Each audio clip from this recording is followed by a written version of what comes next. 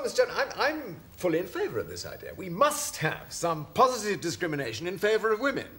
Of course, it wouldn't work with the Foreign and Commonwealth Office for obvious reasons. I mean, we couldn't post women ambassadors to Iran or any of the Muslim nations. Quite right.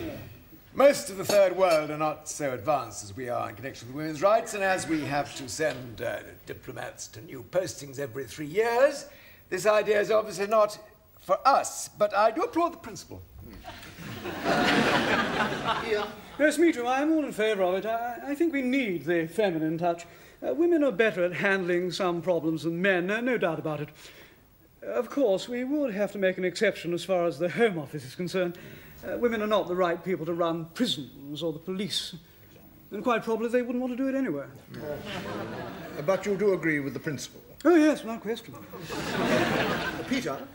Well, yes, the same applies to defence. Alas, all those admirals and generals. And it wouldn't be possible, of course, to appoint a woman as head of security, for instance. M would have to become F.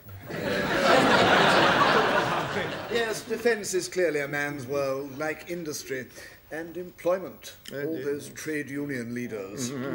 But what about the DHSS, John? Well, I'm happy to say that women are well represented near the top of the DHSS. After all, we have 2 of the 4 deputy secretaries currently in Whitehall.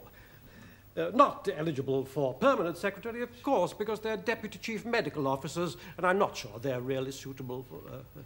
No, that's unfair. Of course, women are 80% of our clerical staff and 99% of the typing grade, so we're not doing too badly by them, are we? And in principle, I'm in favour of them going to the very top. Good, good. Well, I think the feeling of the meeting is, in principle, that we're all thoroughly in favour of equal rights for the ladies. It's just that there are certain special problems in individual departments. Now, what about this question of the quota? Frankly, I must tell you that I'm against it. Politicians, I know. We must, in my view, always have the right to promote the best man for the job, regardless of sex. No.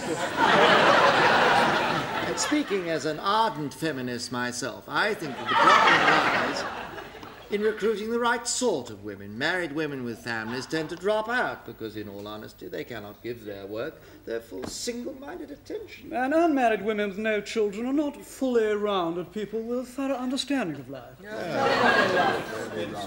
So that in practice, it's rarely possible to find a fully rounded married woman with a happy home and 3 children who's prepared to devote her whole life, or virtually her whole life, to a department. It's catch-22, really. Well, catch-22, subparagraph A.